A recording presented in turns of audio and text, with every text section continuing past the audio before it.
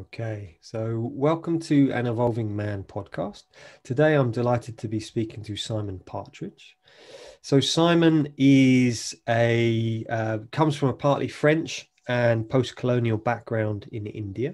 His half French grandfather went to Eton. Simon himself was sent to weekly board in 1954 at age 6 and to full board from 7 to 17. He was sent to his father's public school, Eastbourne College, in 1960, where he failed to follow in his footsteps.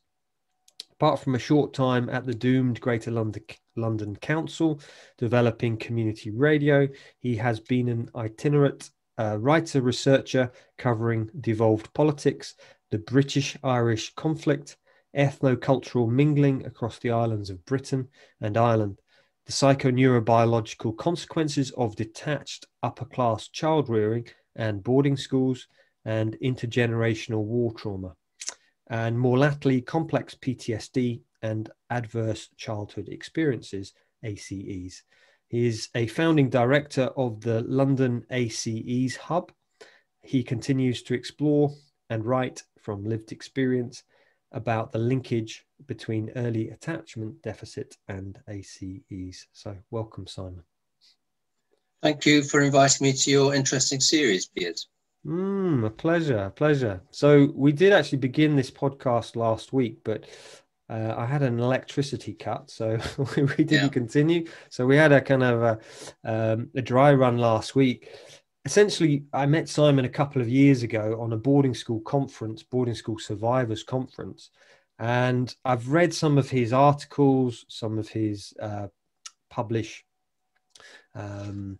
papers and some different journals, and I just was fascinated by some of his ideas about this boarding school syndrome and upper class complex trauma condition, and especially complex PTSD. So I thought, yeah, it'd be really great to speak to you today about those things.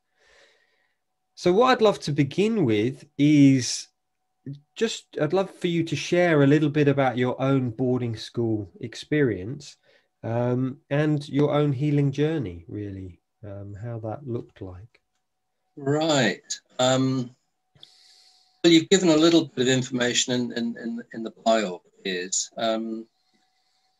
I was sent to weekly board at 6, and I think it's only quite recently I thought, why on earth did that happen? I think probably it was my mother, because she came from this Indian colonial family, and her parents had spent most of the year in India, and she was looked after by grandparents and nannies and nurses. And I think she probably went off to boarding school at 6. So it was just sort of in the family tradition. And sort of slightly more benign interpretation is to think that was she trying to break me in a bit gently to going to full boarding 7. I mean, but I certainly don't have any personal knowledge of what was motivating her. I suppose one of the things that most sort of boarding school survivors realise is that questions only come much later, so one's kind of reconstructing the past from fairly flimsy evidence usually. I mean, some people are lucky and manage to sort of go back over it, but I think that's quite rare in a way.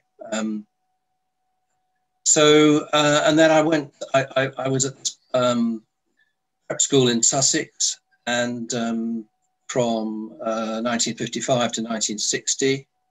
And my father's small farm, which he bought after the war, was literally over the next hill. I could almost see it, not quite, which was a pretty strange experience in some ways. I mean, I think I kind of fitted into the school quite well. I mean, somewhat to my embarrassment, I found some evidence, a long time after I left. I'd been back to visit the school after I'd left, I wouldn't have done that if it had been subjectively a terrible experience. So I think I kind of made a sort of look. I was unhappy about going off. I was homesick for a bit. I can remember other boys being more homesick. I think probably what was damaging in a sort of very insidious way was a kind of sort of sleazy homoerotic atmosphere in the school. There was one master who was known, you know, put his hand down your trousers if you weren't very careful. It was almost kind of normalized, you know. And the two deputy heads were a gay couple. I have no evidence they misbehaved with the boys, although I did meet up with somebody afterwards a long time later who sort of confirmed some rather dubious stuff went on. But it was kind of not a very nice atmosphere to be in. I think it was one more of neglect than outright abuse, except for my incident with the school doctor during an anal examination. The matron went out of the room to get him a glove. By the time she came back, he'd already, you know, put his finger up my anus. I didn't really know what was going on. You know, it wasn't until I went to a boarding school survivors workshop 60 years later that I really caught up with one of the participants who'd been to a Catholic boys' boarding school. You know, that they'd been serial raped by monks. Said, "Hang on, Simon. You know, I don't think you're taking this seriously enough." You know, then as happens, these things kind of come back to you from a different angle. And what I recalled was the surprised look on the matron's face when she came back into the room. I mean, I definitely remember the incident. You know, it stuck in my mind. So it was, you know, pretty nasty thing to happen. And in a way, I sort of see it now as kind of sort of indicative of the neglect one experienced in those sorts of situations. You know, from there, I think I always felt rather estranged from school. You know, I was there, but not there in a way. I think my heart was still on the farm, you know, my father's farm. And the thing I really enjoyed, I remember, was the previous pandemic, the Asian flu of 1957. And the school was closed. Apparently everybody went down with the flu. And I went back to the farm for 5 or 6 weeks. And actually I kind of, you know, did some farming with my dad and took the milk churns up the hill in the morning and watched him milk the cows, you know. Fabulous. So, you know, but so exceptional. And, you know, that's in a way what I feel in retrospect. I was denied, you know, that kind of contact. It's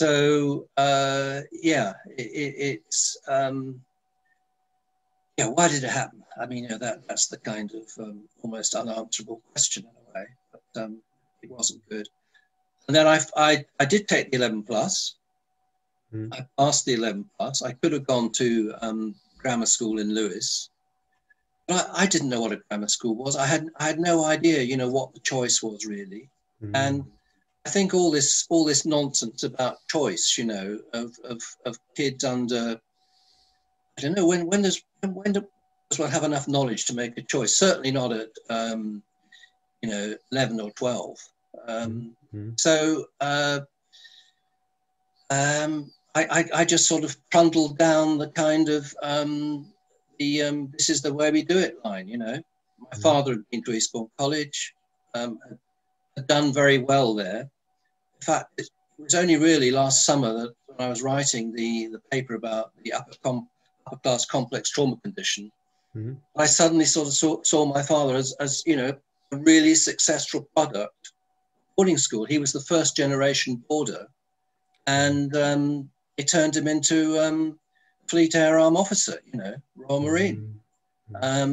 I just thought, in a sense, he lost a lot in the process. You know, he knew nothing about his own background. Didn't even know his family had been tenant farmers. I mean, that struck me as absolutely extraordinary. Wow. I only discovered it after his death. You know, so maybe there was some subconscious knowledge in the family, but it couldn't be articulated. And it was exactly the same with my mother. She had no knowledge of the family's Indian inheritance, you know.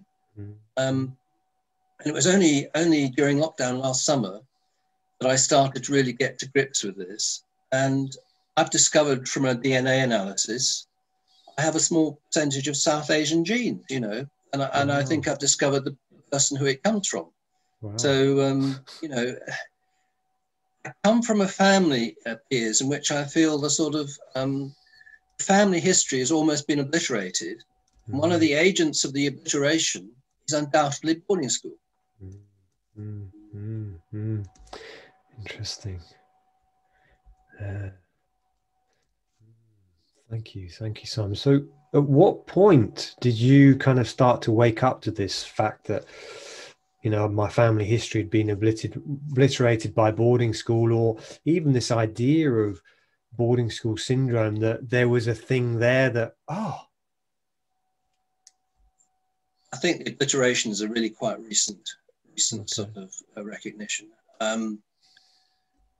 Boarding school syndrome, I came across that, I think in a kind of conscious way, or it's sort of, I'd had for quite a long time, sort of intellectual idea that boarding school doesn't do you much good. But I didn't really connect it, you know, at the deeply emotional level. I think there are a couple of things really which may be, and you know what, actually when I started thinking, I found an article by Nick Duffel, or about Nick Duffel, in the Observer. Right. It was 5 years old.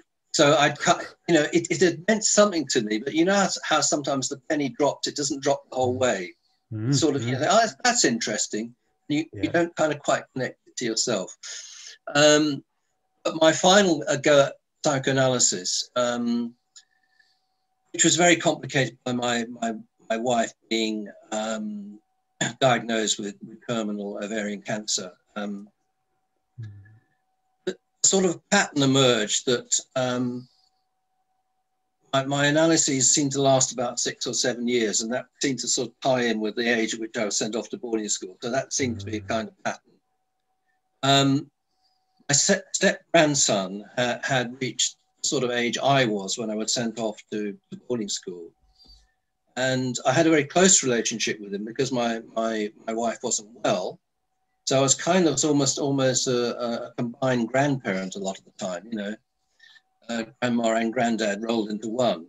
And in a way, he opened my eyes to a lot of childhood experiences which had been closed to me.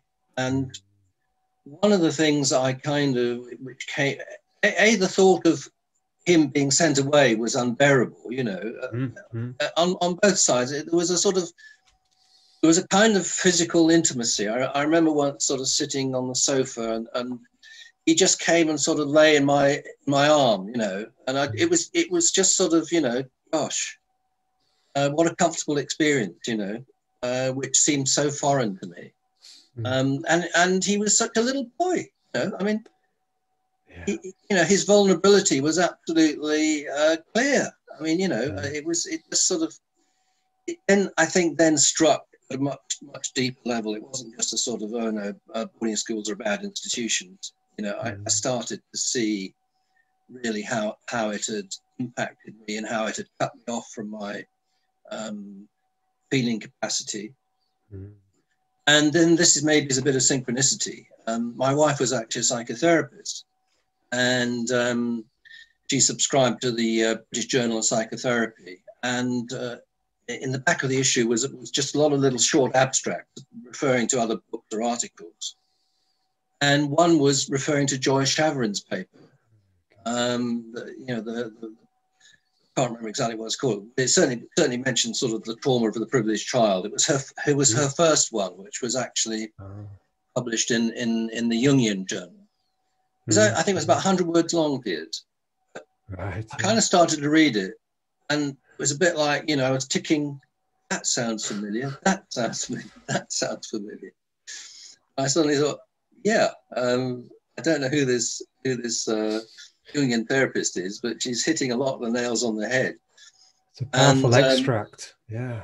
Yeah, and I think the internet had got to the stage then when you could sort of research people and follow them up. So I kind of fairly quickly tracked down boy, you know, I got to know her quite well afterwards, and I appear in some of her papers, you know, and so she said, you know, I think I wanted to go and see her. She said, well, you know, anyway, she lives quite a long way north of London, and so she said, well, I think your best bet is to get in touch with Nick Buffle.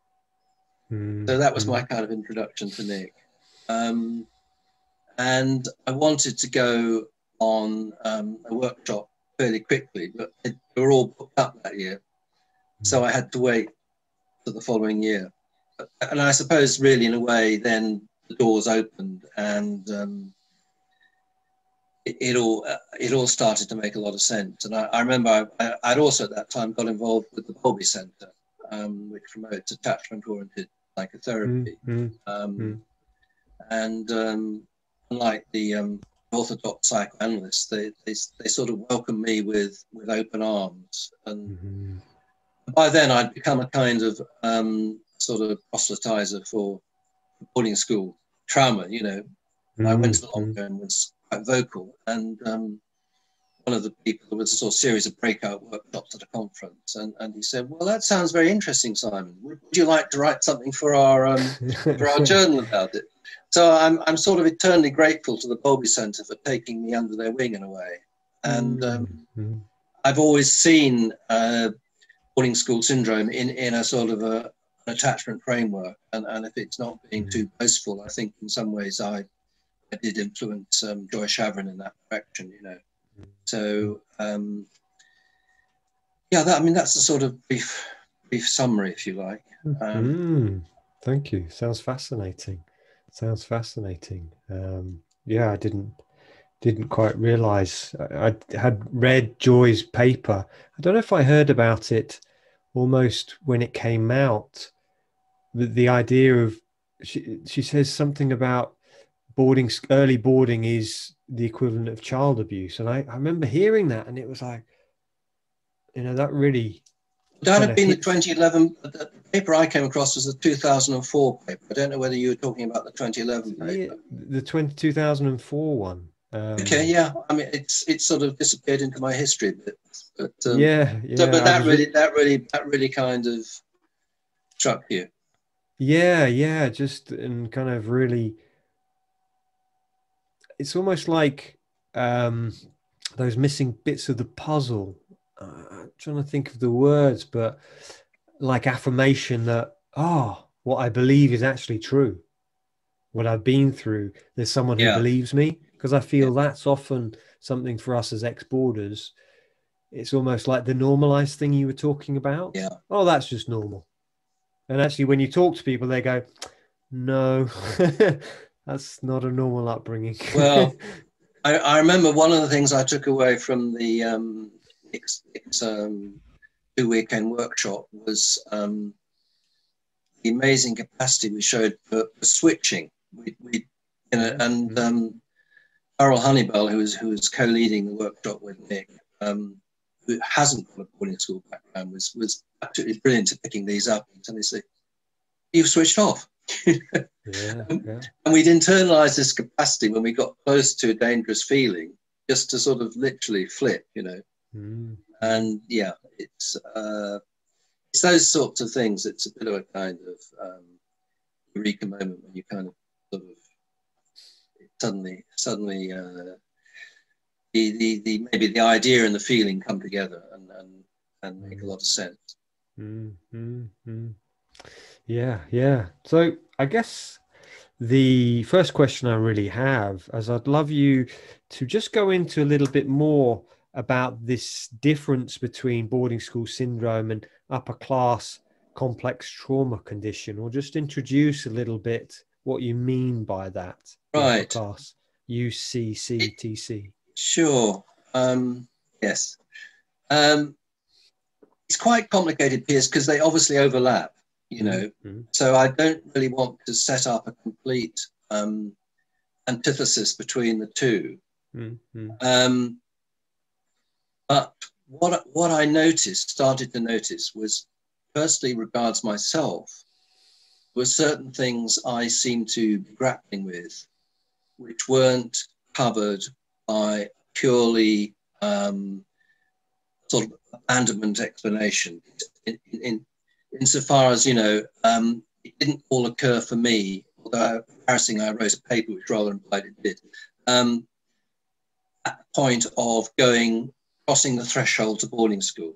Mm-hmm. There were things I felt which preceded that. And they were things which really came out of a wider upper class culture if you came from that social cultural background. Mm. Not everybody at boarding school has done, and it's something we might discuss a bit later, as maybe regards your own trajectory.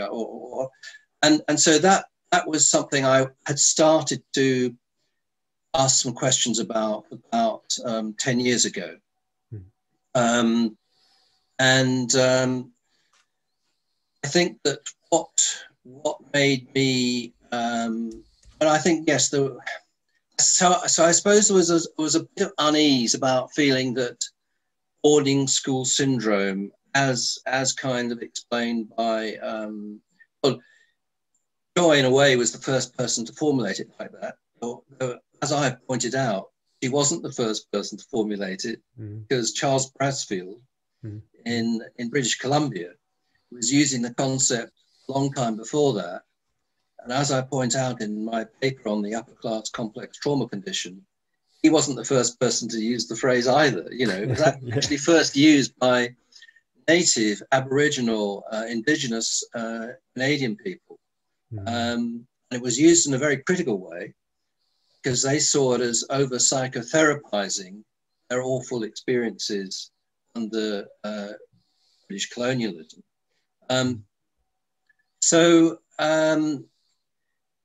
It didn't sort of, in a way, get to grips with everything I felt I was dealing with. And because it was focused so specifically on the boarding school situation, I think what I felt initially was, it's missing what precedes that.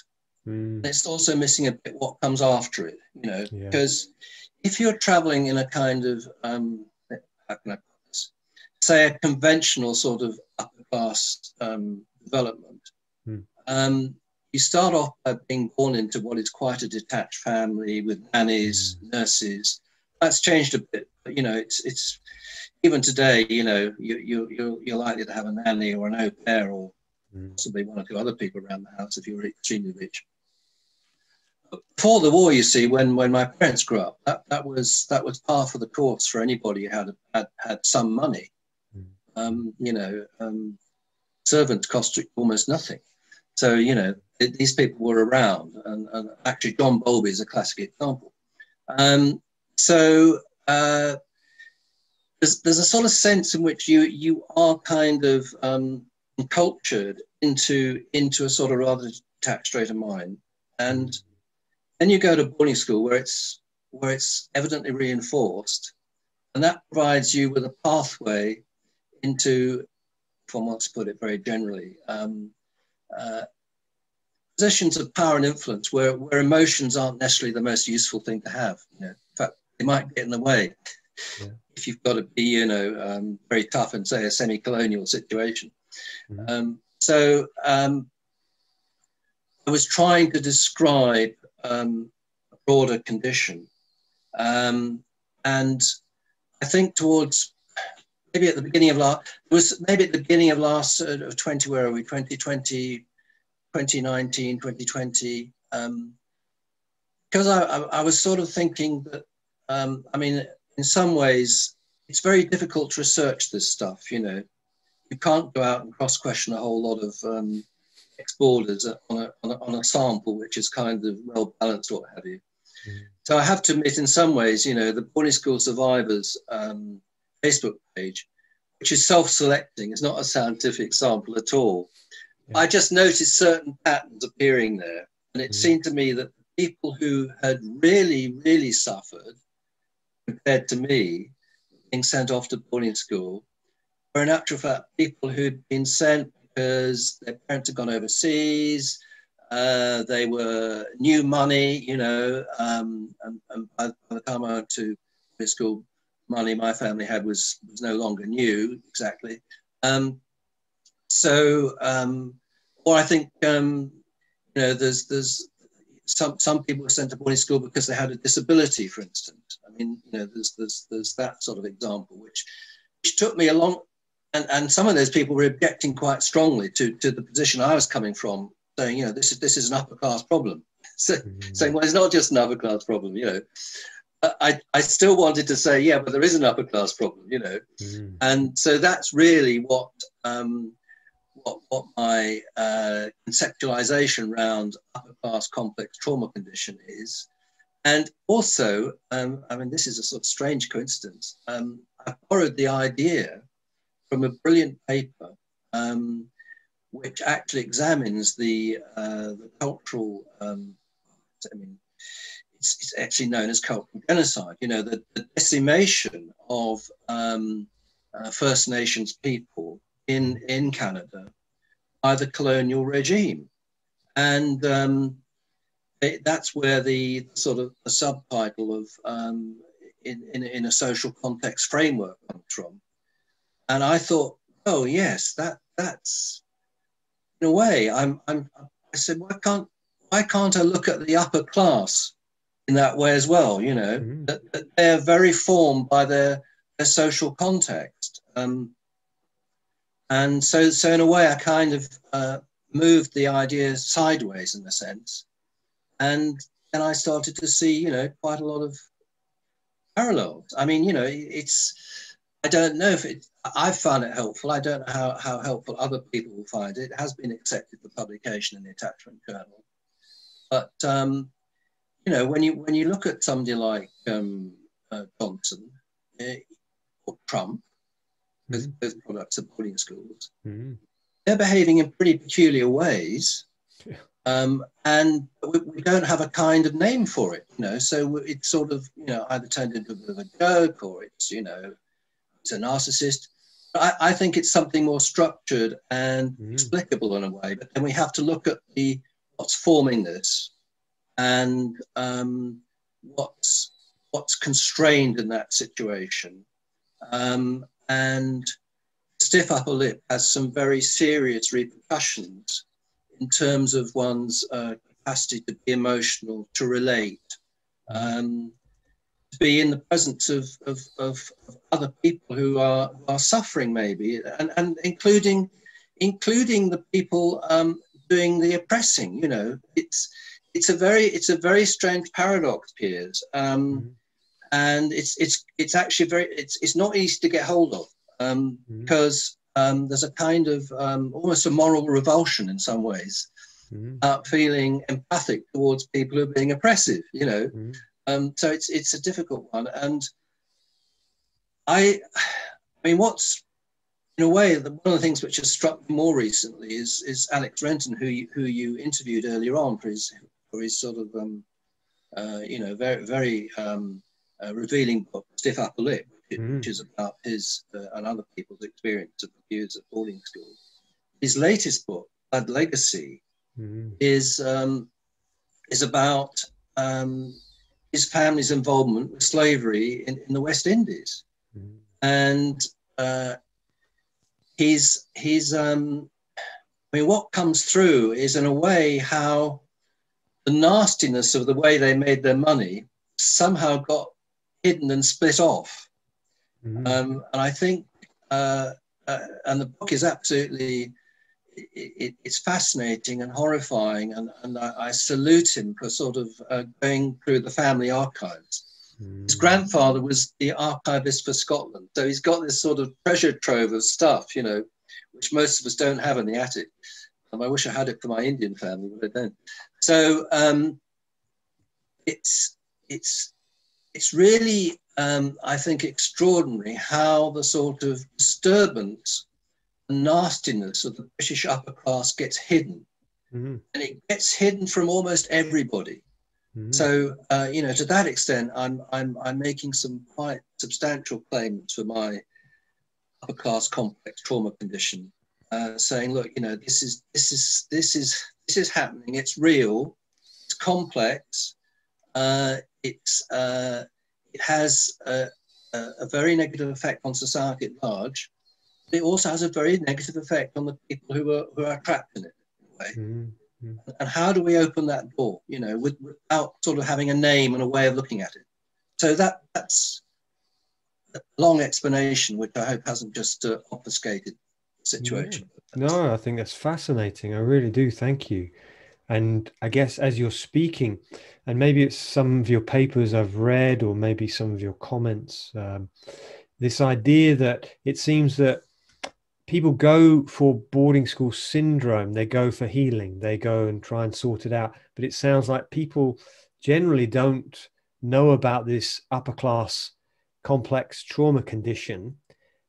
But how do we almost let people know that it's there, and how do we bring the healing to the Trumps and the Johnsons? Because as you say in the article you sent through last week to me about just how many people in these powerful positions, the percentage who've been to these institutions, and they're the ones in power, they're the ones, the judges who are passing, and they're deeply traumatized. It's a very closed system. And you see, I think one of the things which Joy and Nick don't explain is, except by kind of a sort of rather crude process of denial, in my view, is in actual fact why there are so few boarding school survivors, you know, self-identified.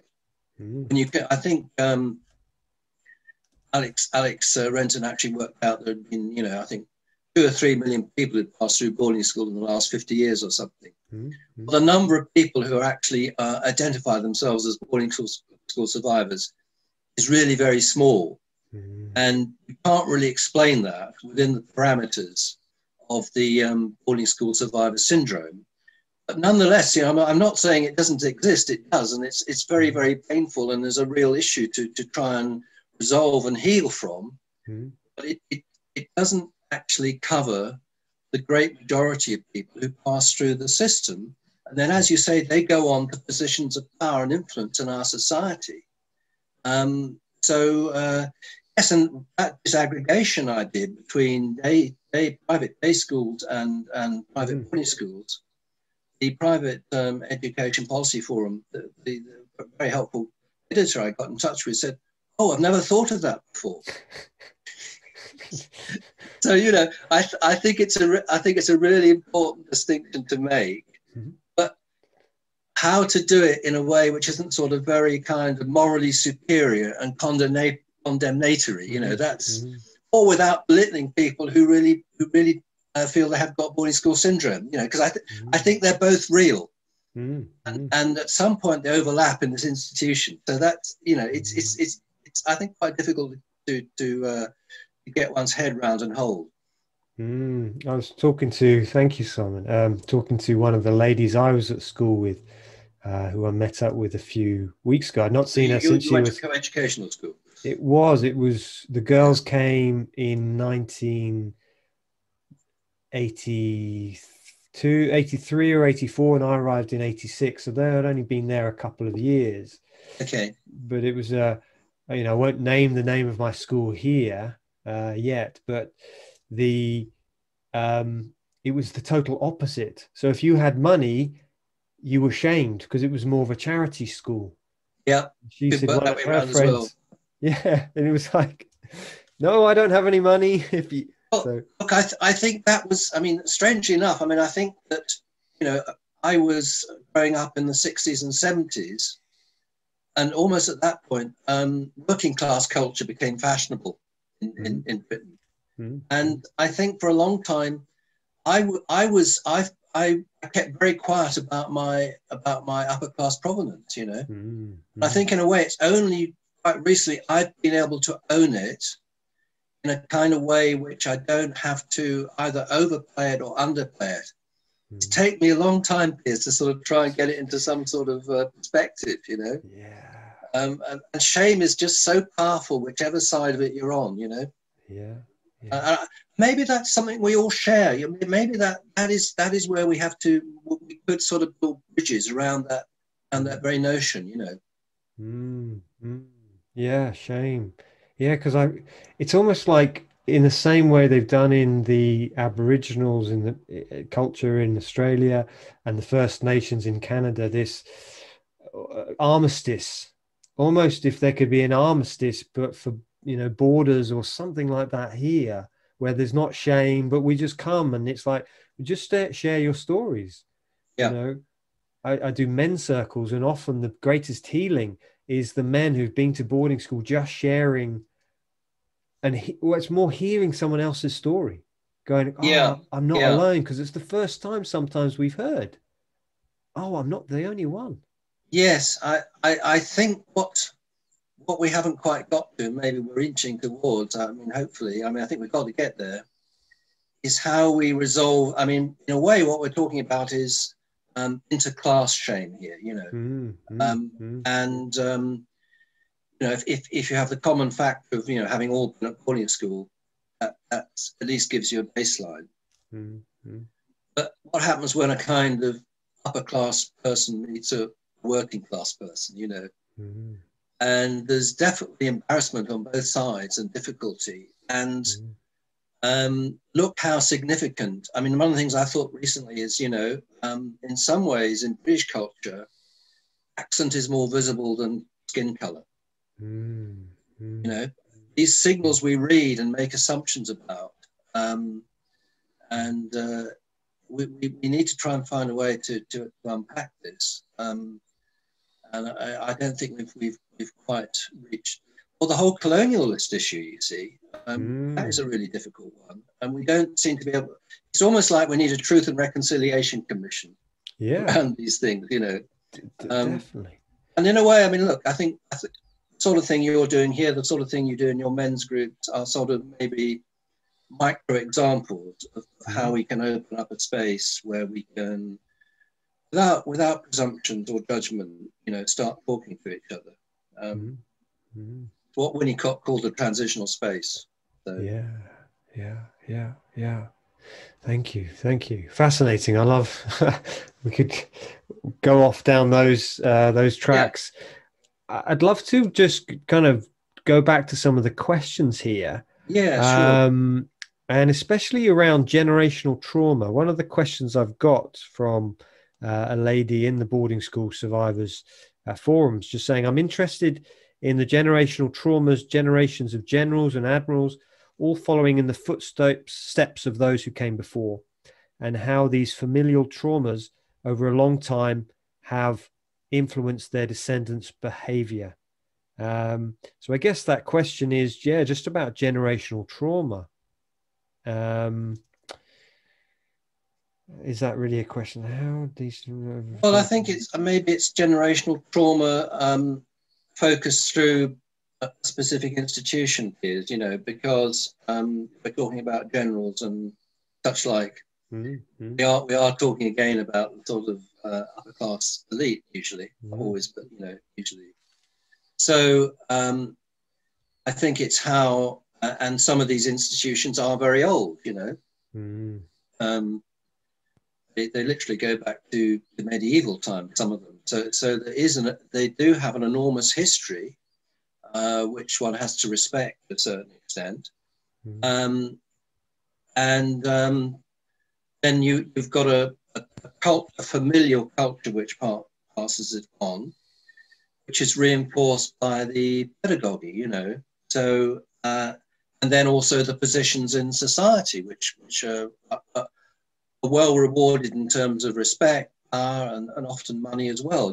So it's a coherent system which can be is sort of mutually reinforcing. So in a way, it's kind of it's not surprising, but I think one of the problems, I think it's true in my own family, where one of the reasons why I couldn't follow in my father's footsteps is the wider context has changed a bit. We're in some ways we're all post-imperial.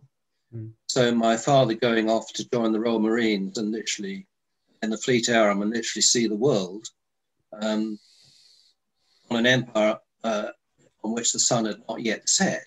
But in the 1960s, there was a very different sort of cultural revolution coming over the horizon with pirate radio going, we were picking up at school and things, and not to mention, hippies. And I mean, I grew my hair long, and, I think my father gave up really when the Rolling Stones appeared.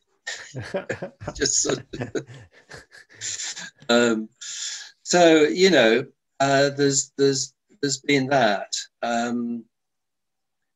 And also, I think there is something about the, we do need a certain amount of emotional fuel to function on. And I think in my family, we ran out of sort of motivation, partly a kind of what are we here for? One of the reasons I'm interested in war trauma is my father had a traumatic war, Right. I think he was a romantic young man who there was no military history in his family. I think he was attracted by the glamour of being in the Navy.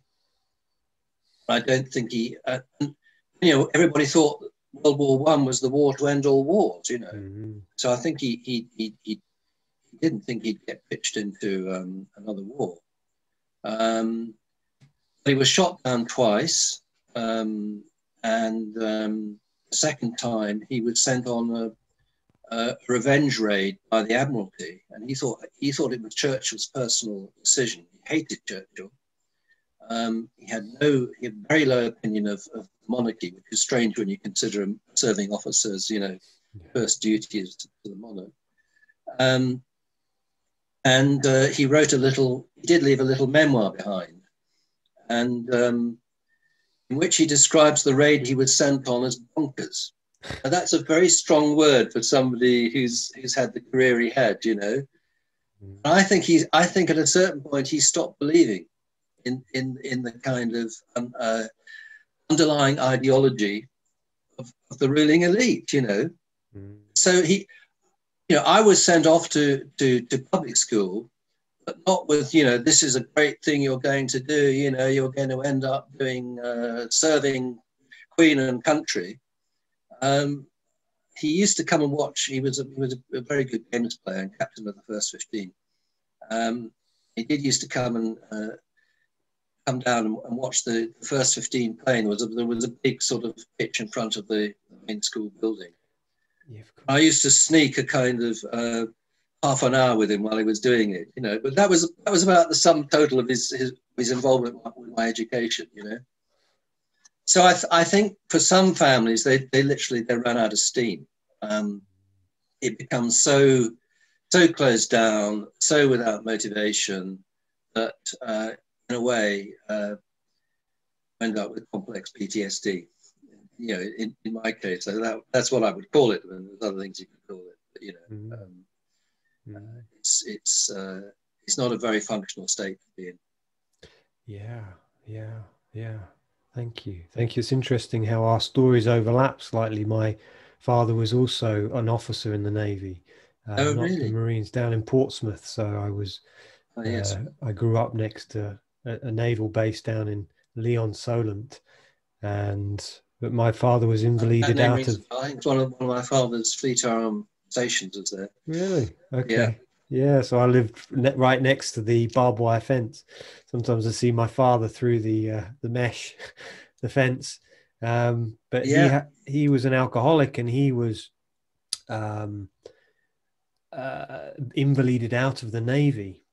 And I've read some letters he wrote to the Navy after he left, and he was very unhappy with them because of how they treated him. And he was ordered onto ship where the doctor said, no, it'd be really bad for you because you're struggling with alcohol. Go onto the ship. But it was like came from on high. No, you have to go. Yeah, that's a very interesting parallel. Did he go to boarding school? He did. Yeah. So, I went to boarding school. I was sent partly, for me, I made that choice, which is hard, as you say, as a 10-year-old to go, oh yeah, I want to go, but I wanted to get away from my father because he was home. Yeah. from, but he had a lot of shame that he'd been kicked out of the Navy. He now had no income, no job, no purpose really. So he was very angry. So I was like, I need to get out of here. And so I Yeah. was like, go to Yeah. boarding school. Yeah. So yeah. So he went to boarding school himself, and so did his sister. And Well, yeah, we are in the territory of intergenerational problems, aren't we, really, here? yeah. Yeah, yeah. But with a sort of military, overlay. I mean, Yeah, I don't think my father ever really flourished after the Second World War. I mean, he went back to flying briefly. yeah. Um, so, yeah, these things cast a long shadow in a way. They do, and interesting. I always felt that my father hated me. He was always really hard on me, and he died. He got mesothelioma, so lung cancer, when he was deconstructing some of the ships in Portsmouth, and I confronted him. Osteosis, the asbestos problem. Yeah, asbestosis. Yeah. Yeah, it's terrible. Yeah, So, yeah. so I confronted him and I said, I felt like you've hated me my whole life, Dad. And it was just a couple of days before he died. And he burst into tears and he says, my whole life's been a lie, Piers. And it was like, and I think that's the thing, is that generational thing. You go to boarding school, very young age, then at 16 going into the military. Yeah, I really Yeah, could resonate. yeah. Well, I think that's the splitting, Piers. That's the splitting, and when you start to undo the split, Mm, that's when you need holding and help. mm, You know? mm, mm, And I think I think the class we're talking about is very split. So in a way, mm, we have to approach, I think, the kind of wider social therapy. And I don't think I've got this yet myself. mm, It's become clearer to me, and which is in a way why I used the word condition, because I thought it was fairly non-judgmental. I could have mm. put pathology in there. I've been toying with the idea recently of should I say pathology? But I think in actual fact that would just sort of rub some salt into the wounds.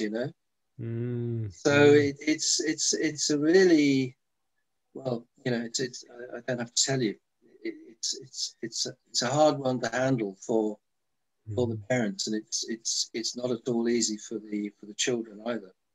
So mm. we've both been working on it.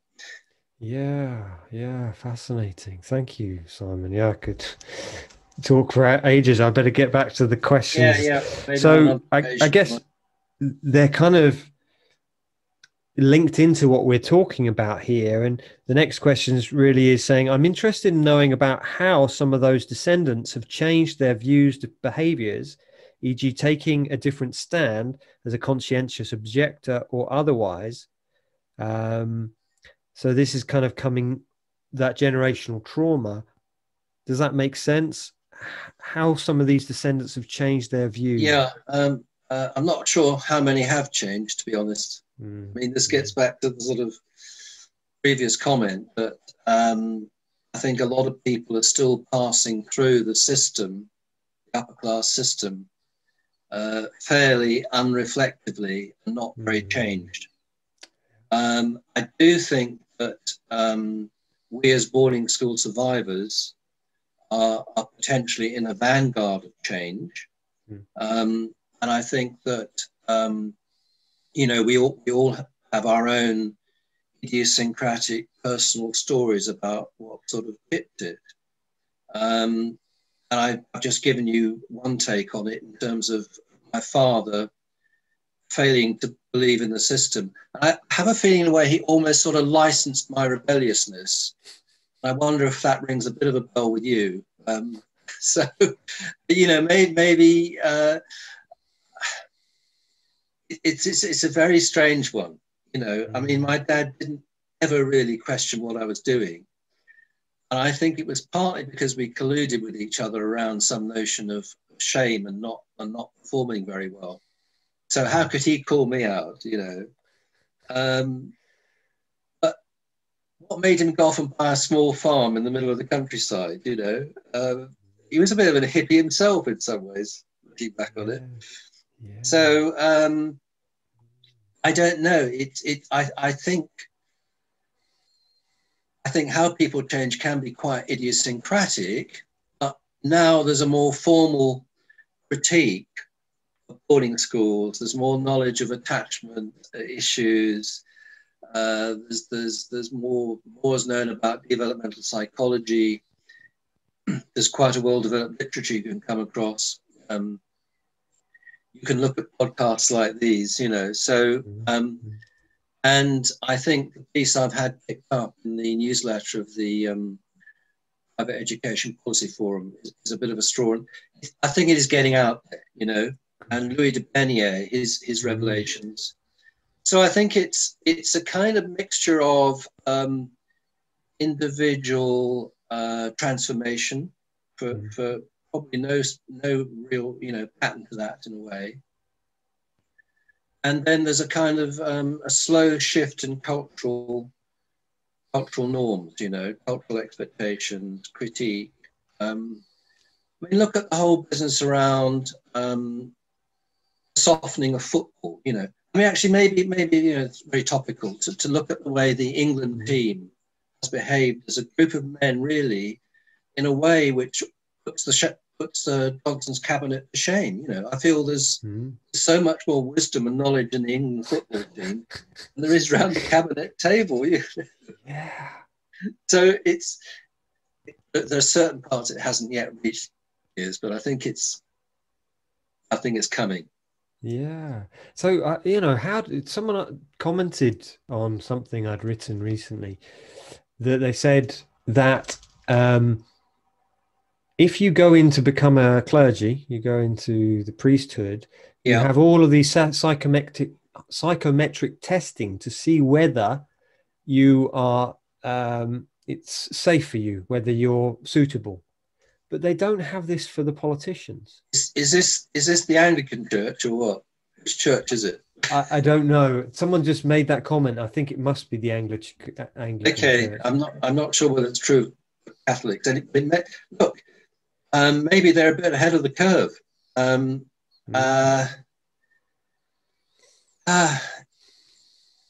think it's more a kind of sort of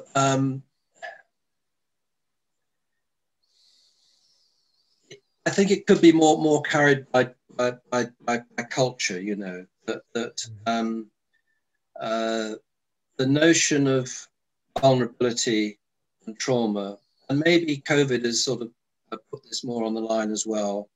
Black Lives Matter, you know, and one of the slogans that's come out of Canada is "Children's Lives Matter." You know, there's awful revelations about the children who were killed, died, unburied. You know, the appalling way in which we have actually neglected children, and our culture is pretty awful at that. You know.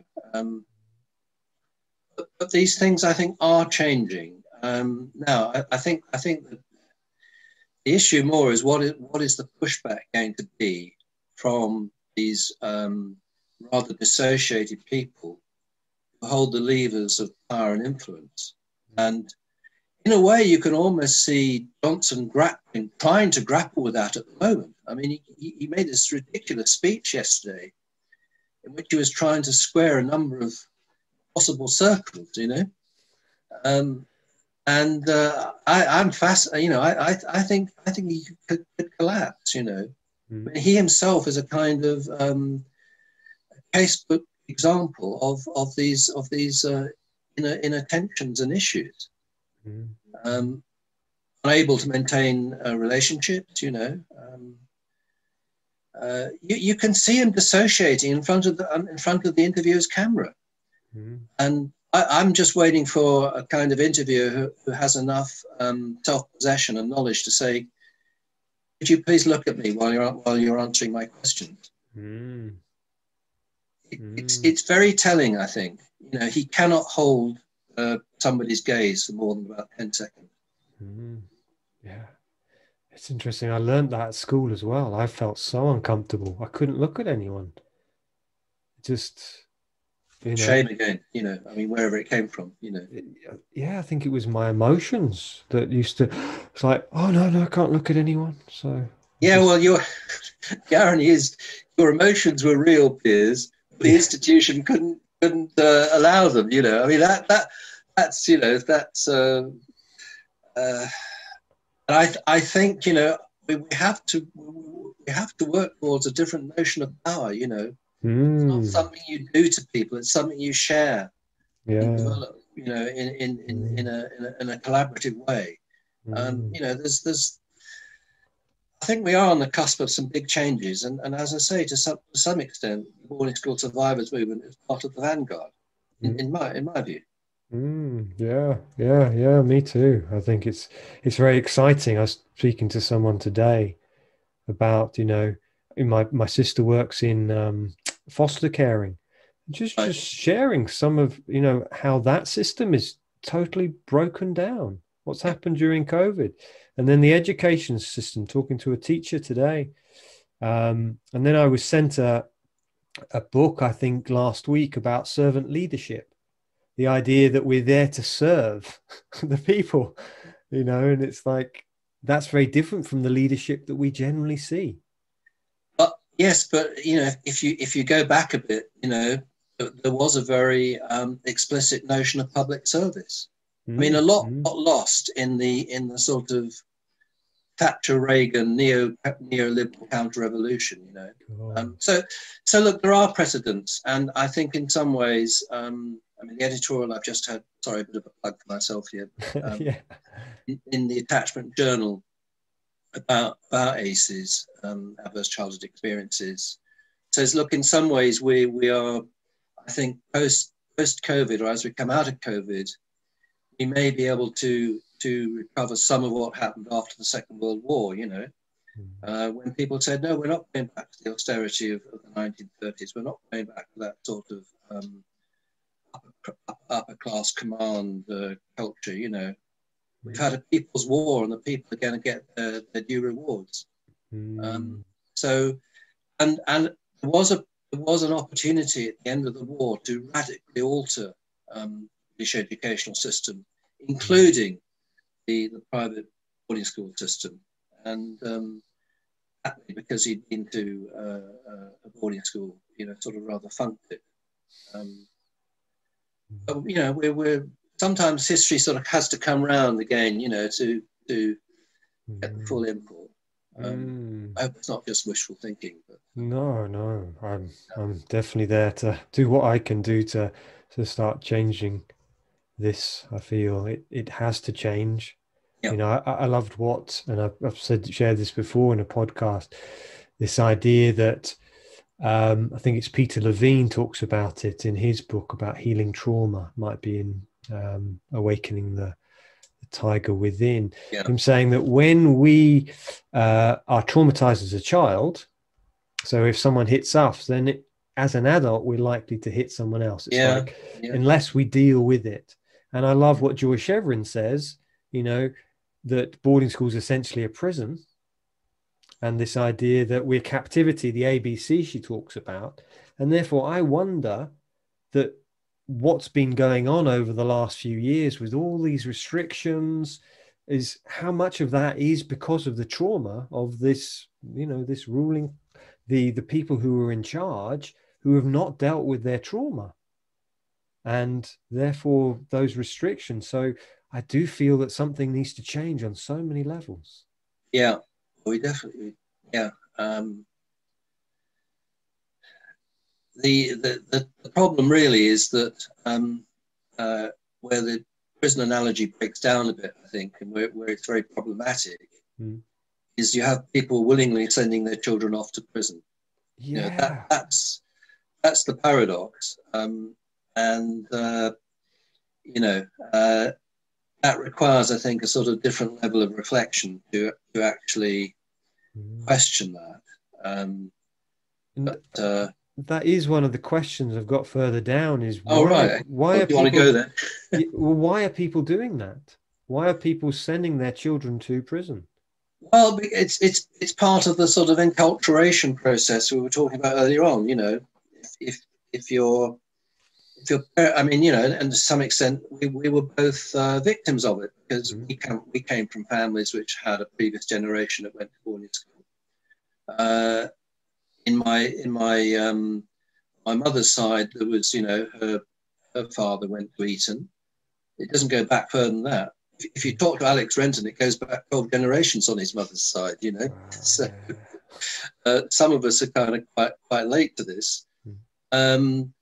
But it gets passed on in terms of the done thing, you know. And to some extent, we all live in the culture we inhabit, rather like the fish in their sea, you know. We can't examine everything we do every day as to whether it's appropriate or works or not. So there are always some assumptions in our culture. Unfortunately, some of those assumptions are very damaging. And maybe historically we have to say, look, this institution did serve a role, you know, in a specific historical context, but it's no longer serving a good purpose. And the interesting thing I've thought about recently is, if you go back even further, before the boarding school, before the public schools were captured by the aristocracy, they really were public schools. They were set up to serve the less well-off in a locality.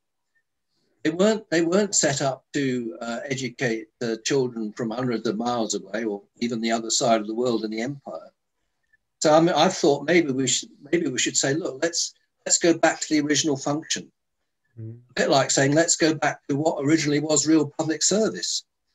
So I think there's quite a case for articulating change in terms of retrieving good traditions from the past. And I mean, okay, let's take the word public seriously in public school, make it public again. That's why I've made the link to Denmark, you know, and the after schools in Denmark, because they are public boarding schools, you know, with completely different purposes to ours. So I think in some ways, you know, one can almost call these people out and say, look, you know, if you're really into public service, if you're really into serving ordinary people, these schools, some of these schools, I don't think all of them can survive. There's probably too many of them in certain places. But yeah, let's return them to their original purpose. And in actual fact, let's put people back into families. That's what I do at the end of the upper class complex trauma condition paper. I say, look, you know, young kids should be in local schools, mixing with everybody. You know, it would be good for the local community, and it would be good. It would be good for the families. It would be good all round. You know, what's going on here? You've developed this dysfunctional system, which really grew up in the middle of the 19th century to service the empire. Well, the empire's gone. Let's move on. Fascinating. Thank you. I've got, what other questions have I got? So I think we've talked about that.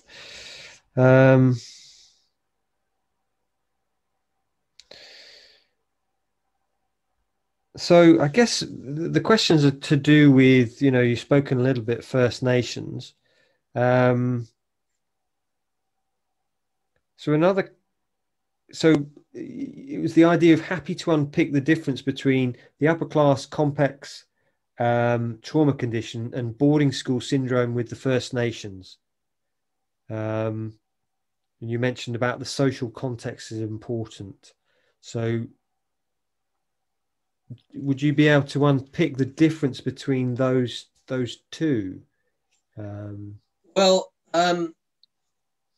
This might help a bit, Piers. I don't know. I think there are two rather similar but different ideas. One is enculturation, which means, in actual fact, you know, a culture reproducing itself from a consensual viewpoint, which is what I would say the upper class are doing when they send their children to boarding school. You know, it's part of that system. Yeah. If you are a First Nations child, or maybe if you don't come from an upper class background and just for example, you know, you have ambitious new money parents want to turn you into what they imagine is a very successful person. Then you're subjected to a process of acculturation, which is enforced, turning into, you know, which means probably losing your accent, being removed from your geographical locus, being removed from your family more or less permanently in the case of First Nations, being removed from your spiritual traditions. So I think that is to some extent helpful, that there's enculturation is a kind of consensual process, and acculturation is enforced. So that in my view is the difference. Now, I think that the disagreement in Canada between the early people who identified the iniquities of the residential schools and Charles Brasfield, who was a psychiatrist who worked with victims of residential schools, was, I think their worry was, if we made the schools nicer, it's all right. Whereas the kind of more radical Indigenous people would say, no, look, you know, whatever you do with them, they're wrong. You know, they're forcing people into a way of life they don't want to lead. Now, look, Charles Brasfield was, as far as I can tell, a very humane psychiatrist who was trying to pick up the pieces of people who'd been really ruined in residential schools.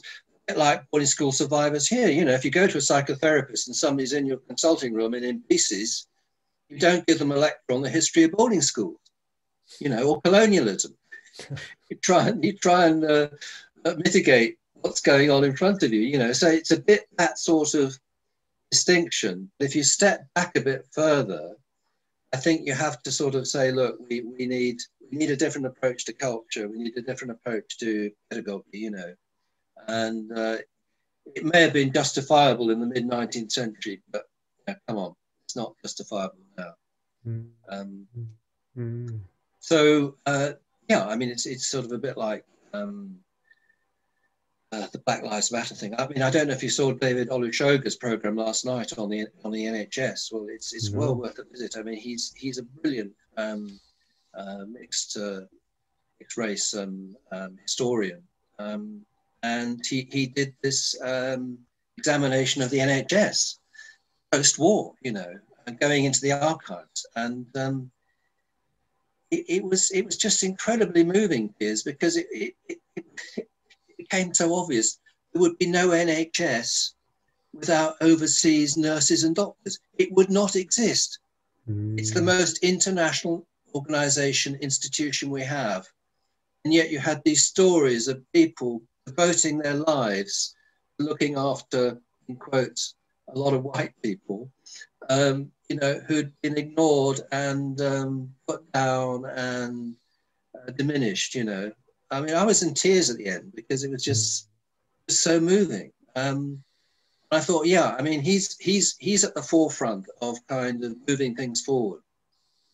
He's a brilliant guy. I don't know if you've seen any of his stuff. No. Is he an ex-boarder? I mean, I've heard of someone who went to Eton. No, I don't think he's an ex. I think you're getting him muddled up with Musa Okwonga, who went to Eton. That's it. No, he may have gone to a grammar school. But he's actually he's half English and half Nigerian, I think. Okay. So he's very, very bright. He's very measured, and he's angry, but his anger is focused and under control. And I think that's also another thing we ex-boarders, boarding school survivors, have to grapple with is you know, harnessing the rage and the abandonment in a kind of way which can be used positively, you know. Yeah. It takes a while. I mean, you know, I think we're all on different stages in this journey. Yeah, I loved what Christine Jack talks about in her book, this idea that it's an ongoing process. Sometimes it's almost like we feel like, yep, I'm done, all sorted, but actually, I, I think we borrowed something from the 12-step movement. Myself, I'm a complex PTSD in recovery. okay. Yeah. I'm 74. It's I guess there's too much water under the bridge, Piers. Yeah. Well, yeah, thank you. Look. On the other hand, I'm not. If somebody wants to say, yeah, I've got it all sorted, that's all right as well. But I can't say it for myself. No, I can't either. Yeah, and I think I often hear that from people. So I'd love to maybe just finish on that. The idea that sometimes as ex-boarders, this normalization is sometimes we do compare ourselves with someone, even at school. When I left school, it was like, well, I had it easy. And then as I started to unpack it, it was like, well, actually, there was still a lot of trauma there that I needed just to process. So I'd be interested in just hearing, how maybe that's worked for you, like that, allowing yourself just to maybe grieve for where you were at, or I don't know if that makes sense. Just this idea of, I do apologize. One of my post boarding school things is I lose my train of thought. So this is something maybe that's my dissociation thing. But yeah, All right. I think I've got bits of my memory missing. yeah. Yeah. Don't worry about it. Yeah. So yeah, I think I'm just fascinated by that because I think that was something, a big healing for me. And I think it was one of the Buddhist monks I lived with who just said, just receive yourself as you are, Piers. And so. I think this comes up very kind of, how can I put it? It's very much in the foreground in Alex Renton's latest book. And because he's confronting his own family's implications in slavery, it's there in my family to some extent, and I haven't fully researched it, so I don't quite know to what extent, in that my French family in Bengal got involved in two extractive industries. One was indigo and the other was mica. And from what I've read, they weren't very pleasant industries to be exploiting. So I think there is a place for guilt. I don't know about the details of your family's background. Whether you benefit from riches amassed in ways which we would find today unacceptable. That's something for you and your histories. But I do think there are times when guilt is appropriate and has to be acknowledged. But again, it depends really from where you're coming. I think I've been lucky in that I've always had access to some money, not fortunes, but I've never felt that I'm going to go hungry, Piers. I've led a fairly limited life, partly because of the anxieties I carry around, and partly because I've lived off a sort of rather limited income.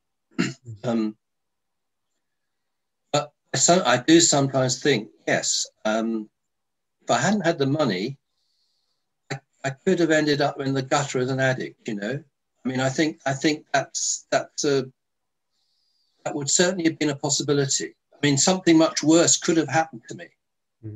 Not because I could have found no other way of self-soothing the awful anguish I was going through internally.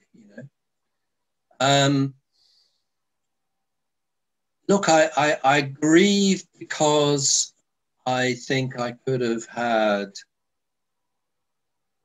a much more pleasant childhood, although it, you know, growing up on a farm had its fantastic benefits. So, and I love the countryside. I mean, one of my kind of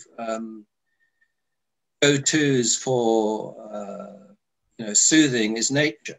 You know, I've got a little garden here in London, which kept me going during the lockdown. And I'd find it difficult to live without a patch of green, you know. And I'm near Hampstead Heath and one or two other open spaces. Yeah, I wish I hadn't had to negotiate such a complicated background, you know, partly the hidden colonial background, which literally only in the last sort of 18 months have I got to grips with. I wish my parents had been a bit more self-confident.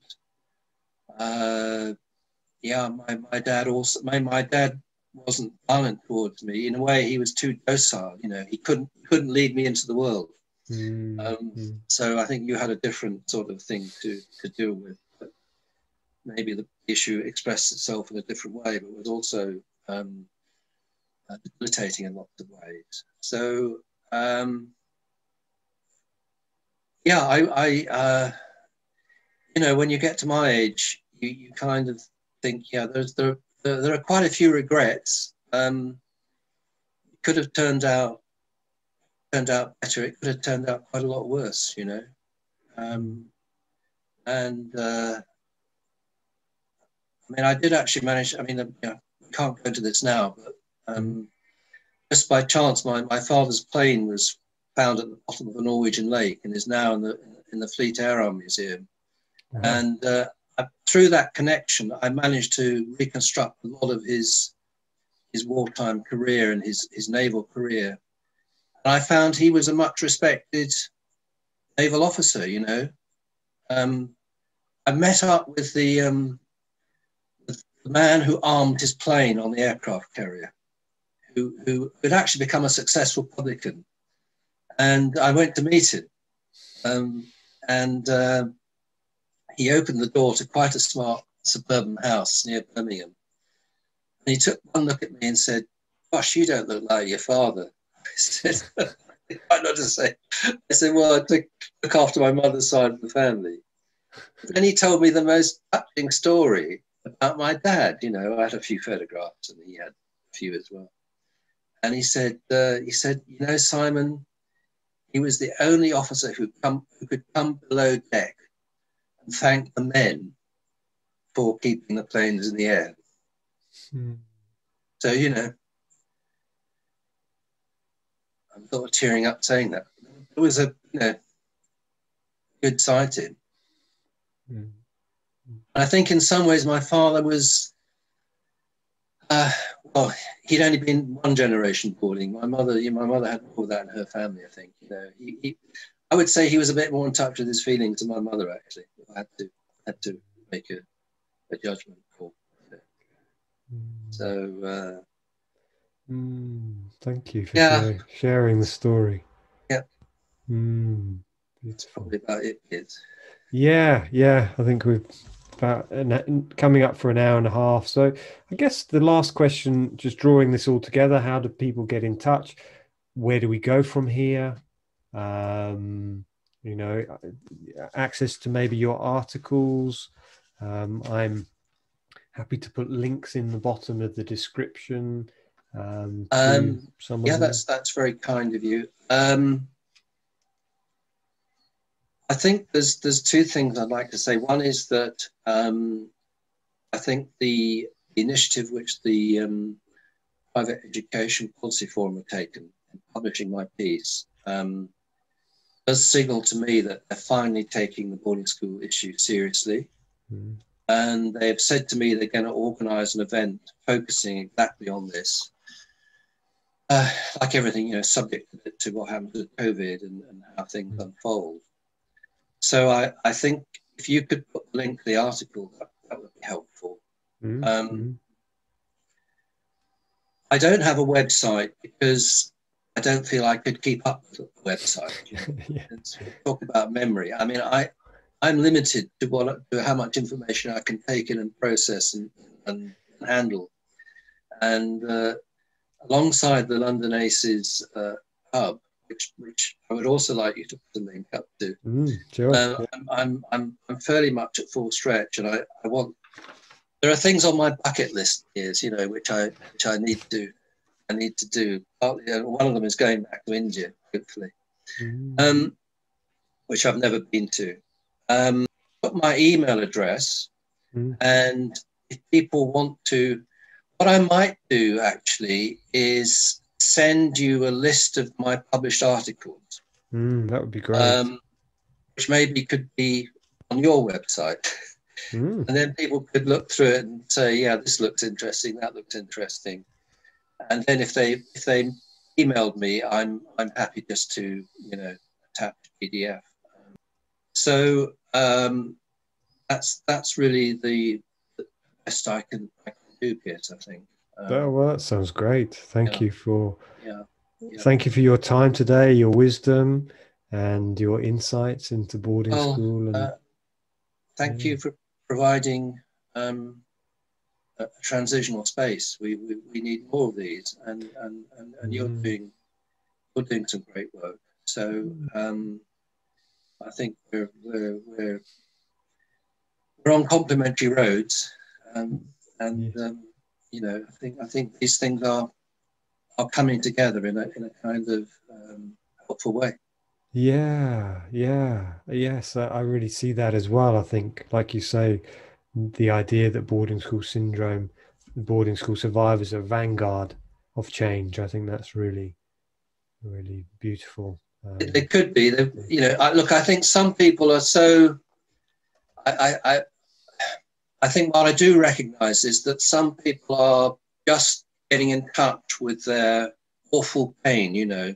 And you can see this on the forum, you know, if somebody sort of says, you know, if they've had the kind of revelatory moment. I just, you know, I mean, I partly say, I can see, you know, but people, I think in that process, you know, they've just got to sort themselves out. I think people a bit further down the line, I think it's our duty to engage. And one of my critiques a bit of the boarding school situation is this: there hasn't been enough encouragement once you've got past. And look, some people just may feel it's too much. I'm not sort of saying everybody has to do this, but I do think that part of the recovery is actually engaging in a wider process of change. And I mean, I learned that lesson from Judith Lewis Herman in her marvelous book Trauma and Recovery. And she says somewhere in the book, nobody recovers from trauma on their own, because one of the aspects of trauma is this shaming aspect where you turn away, you look down, and in actual fact, engagement at a certain point, I think, is part of the recovery process. Yeah. I've written a book about my boarding school experiences, and hopefully it's taken me almost a year and a half. And yeah, I felt a lot of shame of just publishing it, because very few people have spoken it's been up. published, has it? Not yet. No. I was just wondering whether I've missed your book. It's still on the floor down there, and I've been going through, and I think I've done 7 or 8 edits. Yeah. But it's partly that shame. Right. Maybe as a writer, I can say to you that you never, at some point, you have to let go of it, because you can always. Luckily, if you're writing an article, there tends to be a deadline, so you have to, you know, at some point you have to send it off to the editor. Are you self-publishing or what? No, I don't think I'll be able to, because I'm talking about some very difficult subjects about what went on at my school. I feel I need to go through a publisher, because I need the legal side of things to look through it, because I might upset quite a few people, I sense. But yeah, well, we're going to upset people. The thing is, you know, not to get into legal deep water. Yeah, I think the upset goes with the project. But does. Look, I just wish you all the best with it, really. Thank you, and thank you for your support. It's great having people out there like yourself doing this work Yeah, and doing this research and leading that edge of what's yeah, next, what's next. So thank you. So yeah, I yeah. really It's appreciate all that. adding to the momentum, I think. It is. And if I can support you in any way, then please do let me know. Yes, it's been a pleasure talking to you, and yeah. So just stay well. Wish you well, and we will. Well, let's hope. I mean, the other thing I hope is that we can. Some of us survivors and campaigners can meet up in a public forum before too long. I mean, it may be at the Private Education Policy Forum. It may be at something which Morning School Survivors campaign organises. But we have been rather lacking in those sorts of face-to-face that would be great. engagement. So that would be great. Well, thank you, Simon. So I'm going to let you go. So thank you very much, Simon. Take care. See you later. Pleasure. Bye-bye.